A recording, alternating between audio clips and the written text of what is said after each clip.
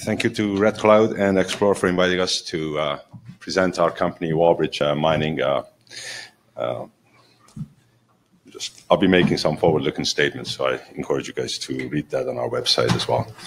Wallbridge has always been known for its copper-nickel PGM exploration in Sudbury, and it wasn't till about 2011, and the company decided to transition itself from being just a pure explorer to a cash flow generator with growth through exploration and acquisitions. And we certainly put a team together in order to look for value accretive assets. And since then, obviously, there's been quite a lot of success, which I'll explain later. But the project that we picked up, and the subject of my talk today, and obviously subject of our valuation today, is the Fenelon Gold that we purchased about 3 years ago to the day almost. And we certainly, it's in Quebec, probably one of the best jurisdictions as far as mining in Canada is concerned. We have a pretty robust exploration program this year. We'll be continuing our exploration drilling this year for about 80,000 meters. Next year's planned program is about 120,000 meters. We have a fully funded program for this year, and we have roughly, as of the end of September, we had about $15 million cash. And the project has obviously some fantastic grade in the upper areas where we called it the main Gaba zone. We had some triple digits over several meters. We completed a bulk sample in order to understand the continuity of some of these high-grade zones. We actually finished bulk sample that started last year, first quarter of this year. It was about 33,000 tons of 18.5 grams a ton. Some of the stopes, these are bulk mining stopes. Some of the stopes were about 4,000 or 5,000 tons of 38 grams a ton fully diluted. Really, the inflection point for us was late last year, where we had a new discovery just about 300 meters south of the area that we concentrated our bulk sample and previous owners had done. And that's what we call the Area 51, the Tabasco discoveries. And some of the results had been 227 meters of 1.46, 11 meters of 17 grams, and obviously the one that we just released this past Tuesday or Monday was 27 grams over 38 meters, and that's in the Tabasco. And we seem to understand that this deposit, as it gets deeper from about 300 meters down, some of these zones starts to widen and also be more endowed in gold. We have supportive major shareholders, Eric Sprott and William Day Construction. This is our share structure. We trade on the TSX with the ticker WM. As I mentioned, we have about $15 million cash. Obviously, you can see that when we purchased the Fenelon property, our market cap was about $5 million, and we purchased this property for $3.5 million. I don't know how we did it, but we did it, and obviously there's been value accretion to the shareholders. I believe we were at 4.5 cents share at the time, about 200 million outstanding. Today we're close to about 500 million shares outstanding, but obviously it's been value accretive for our shareholders. As I mentioned, I joined Wallbridge in 2011. That's where we decided to look at the transition in the company. And typically, most junior companies haven't been successful in trying to operate their own first project. And in order for us to go into other companies and try to talk to them about their non-core assets, we needed to assemble a pretty good team and also demonstrate that we can do it. So we looked internally. It was in 2014 and 15 where the junior companies had a hard time raising money. We actually operated our first project called Broken Hammer. It was a copper-nickel PGM. And not only did we generate some free cash flow, but actually gain the experience in order for us to be able to talk to other people about their non-core assets. So since then, obviously, we've had assembled a pretty good team on the management side as well as our directors, and have been able to succeed. The assembled team that we had a criteria for acquisition. The acquisition had to be in Canada, outside of British Columbia and the territories. It had to be high margin, and it had to be less than 5 years to production. So it was a pretty tall order for a company that had a $5 million market cap. We're looking for something. But one other factor that we were looking for is scalability. We knew we weren't going to find something that already had a couple of million ounces, but we just wanted to see if it was scalable. So Fenelon Gold, which was owned by Balmoral Resources at the time, it was their non-core asset. They were exploring on the Martiniere project on the eastern side of Detour on the Sandy Lake Deformation Zone. And they also had the Grasset property. So this was a pretty small at the time. It was a 40,000 ounces down to about 100 meters. And really it was underexplored. So we looked at it through the due diligence. We realized that although it has 40,000 ounces, out of the 65-some thousand meters that was drilled in there, over 55,000 of it was actually within a box of about 100 by 150 down to about 150 meters. But wherever there was drill holes outside of that box, there was actually mineralization that had never been followed. It's a pretty underexplored belt altogether because it's, your typical Abitibi belt, like in Timmins and Val-d'Or or Crouan, a lot of people would have kicked the moss and be able to find gold. Here you got about 20 to 30 meters of overburden. It wasn't really till the late 90s with the geophysics that companies were finding gold. In fact, a lot of them were looking for VMS type deposits because of the presence of salve and the metogamy, and they stumbled across gold. So it fit all the boxes. We actually immediately decided to do a resource update on it. The original resource was something like 19 grams a ton in the top 100 meters. We realized that it wasn't really based on the proper procedures or the mining method, mining thicknesses. So our resource came about 13 grams a ton in that same area. We completed the pre-feasibility not because we wanted to put it in mining. We wanted an independent review of seeing how this can be mined. But even then, we realized, our board and the management realized that the best for us is to go underground, take a look at, the continuity of some of these grades, some of these holes. Maybe we had some 7 meters of 260 grams, 7 meters of 140, 3 meters of 340. We didn't want to have the same bad experience as some of these high-grade veins that don't necessarily show up when they go underground. So we did this bulk sample for that reason. And all along till about the end of last year, really everybody, including ourselves, we thought that there was really this main Gabbro zone that was really responsible. And this is this Gabbro zone. I don't know if you can see my pointer. This might be better. Okay. So there was this Gabbro zone that everybody had concentrated on. And everybody was basically looking at continuation of these, as well as ourselves, till the end of 2018. And it wasn't really till the late 2018. I remember it was December 22nd. We were trying to find the extents of these main Gabbro zones, like the pepper names that we had as Chipotle, Naga Viper, within the Gabbro area. And in fact, we had a hole called Hole 51 that was testing the extent of these down to about 600 meters to the Tabasco zone. But in the previous slide, we knew that when we purchased the property, we looked at a lot of the mag information. There was really a few mag low areas that we wanted to test. We still have about a dozen targets on the property. This area south of the main Gabbro zone was really one of the targets that we had. Our guys on December 22nd said there's about 30 meters left to the end of the hole.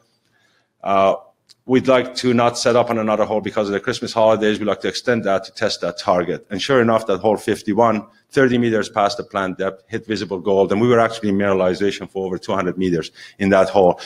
And that's the reason for naming that area called Area 51, because at the time we didn't know what it was, except for the fact that we realized that it still had the same high-grade nature of some of these areas. This, on the right-hand side, is a zoomed-out portion of the top 100 meters.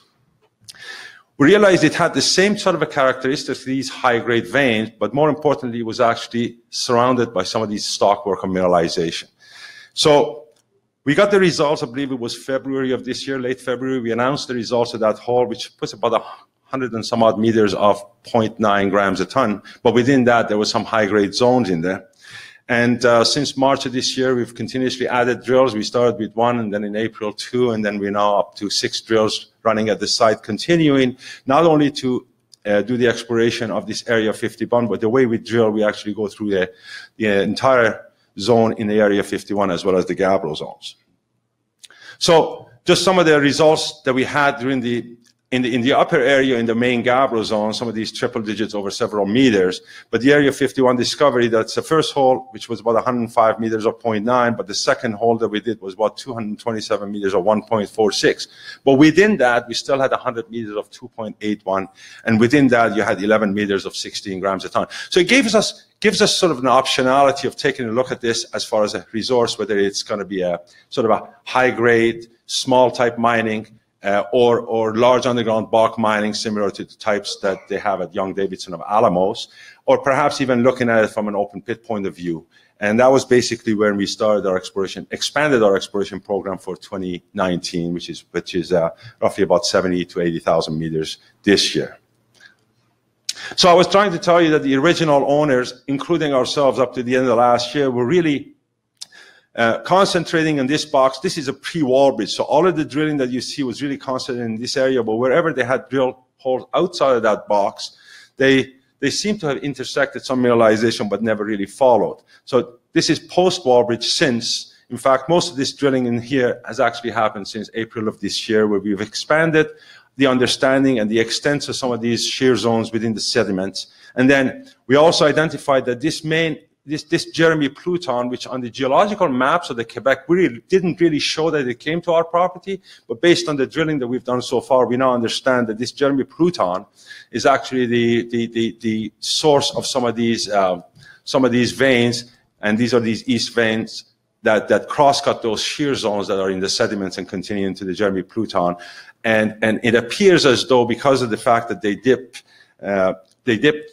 Jeremy Pluton dips to the north, the gabbro dips to the south, and both of these create these brittle environments where the veins open up, and that's where we see the concentration of the grades. This is again the long section of the pre-Wallbridge. As I mentioned, all the drilling was focused in this top 100 meters within a 100 by 100 meter block, but wherever they had drilled, like they had a 0.3 meters of some 30 grams a ton, or 1.5 meters of 1.2 meters of 15 grams a ton, but never really followed that. So next slide, this is basically what Wallbridge has done so far. And our concentration is within this roughly about a 900 meter strike length down to about 600 to 700 meters. And you can see some of the good results that we've had today. And this is actually that 38 meters of 27 grams a ton within this roughly around 450 meters. And obviously it's still underexplored. We have a lot of areas that are untested, but it has the potential to grow east, west, as well as to depth. In Abitibi, things don't stop at 600 or 700 meters, and obviously our job is to continue finding the potential for it this year. I think I'll go back. So you can see in this slide, these are the sections. We drill 75 meter step outs this year. Our 80,000 meter drill program this year is essentially going to find the size potential. No QP is going to give us a resource with these 75 or 80 meter step outs. But the plan for us is to continue with these 75 meter step outs to be able to find the size potential of this down to about maybe 650, 700 meters this year.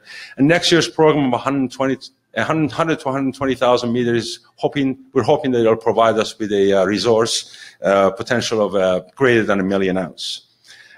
Those sections that I mentioned, these are 75 meter sections. These are some of the typical sections that we have.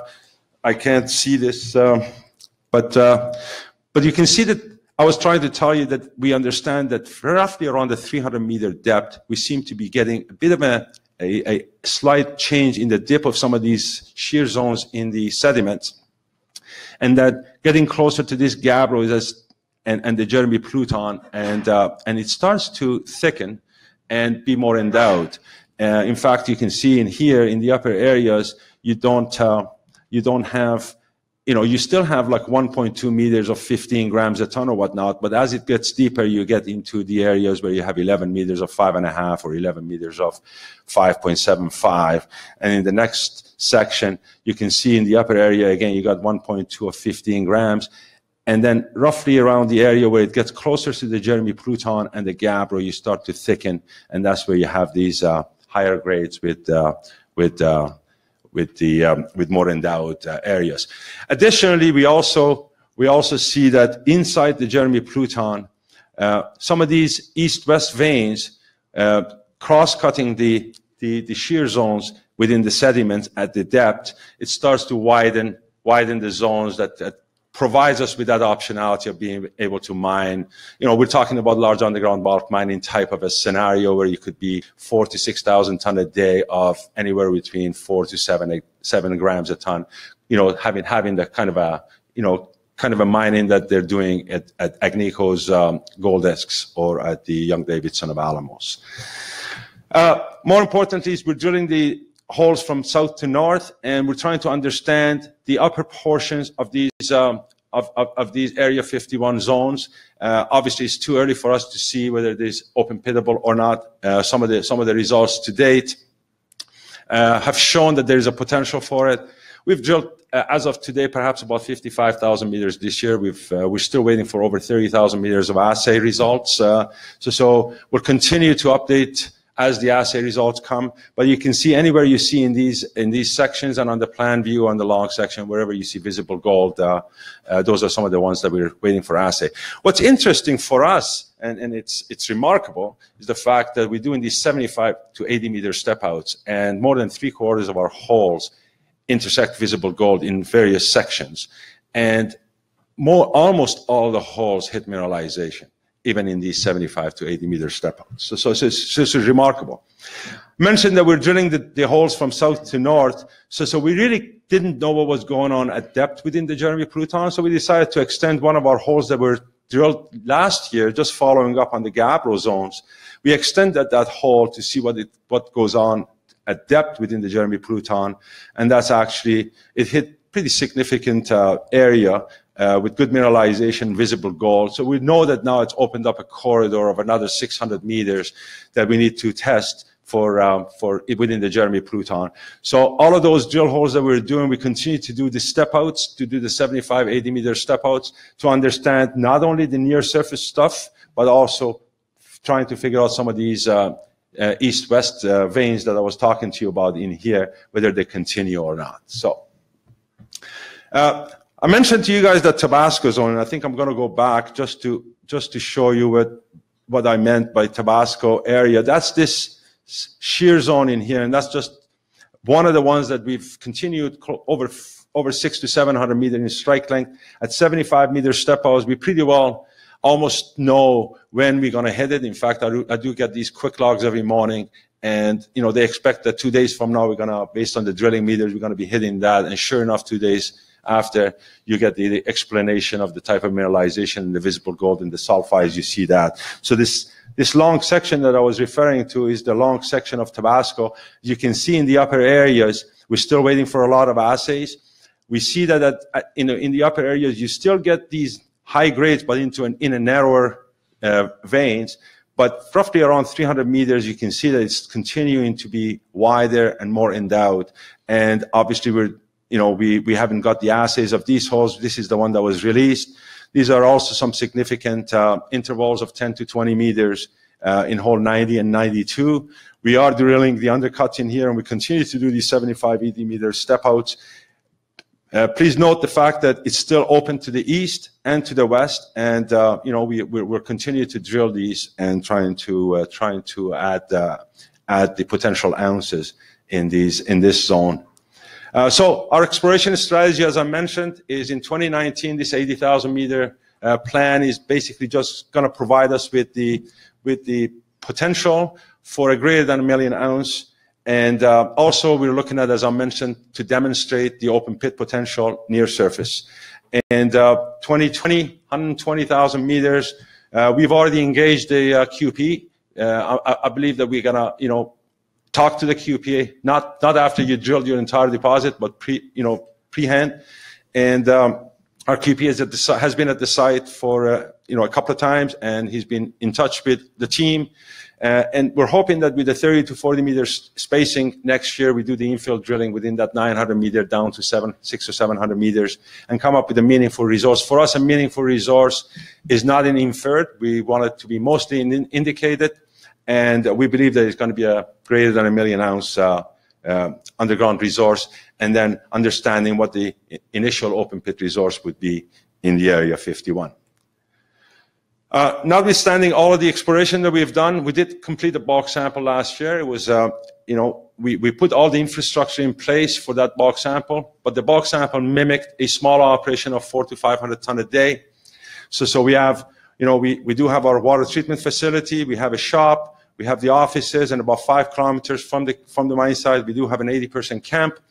So we have applied for, and also the underground infrastructure that we put in down to 125 meters, but we're only allowed to take 35,000 tons. We've extended these zones down to another 100 meters. So the application that we put in for an operation is a 400 to 500 ton a day of perhaps 10 to 12 gram a ton range. What we know so far, it should sustain a couple of years of operation, with that type of a scenario, and that hopefully provide us with that free cash flow for, trying to put towards the exploration and development of this larger project in Area 51 and the Tabasco Deep.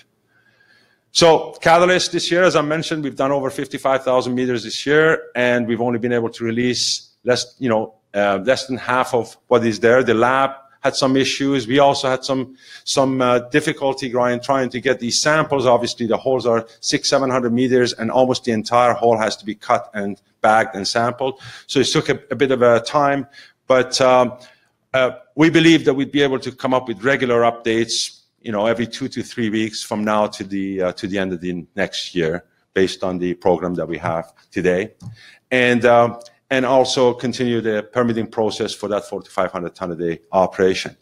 On the other hand, as I mentioned, we were known for copper nickel PGM exploration in Sudbury. We do have our properties in Sudbury. We're the 3rd largest mining landholder in Sudbury, but we do understand that the gold and base metal investors are different. So we intend to, at one point, at the proper time, to bifurcate that. But I'm a believer that if you're going to spin out something, you make sure that they don't come back and asking for money. It's like you're sending your kids, and then coming back for half the rent every month. So we are looking for something like near-term to production asset to be added to that in order to be able to stand on its own. That's basically what we're trying to do, and hoping that we'll do that in the near term. And that's it.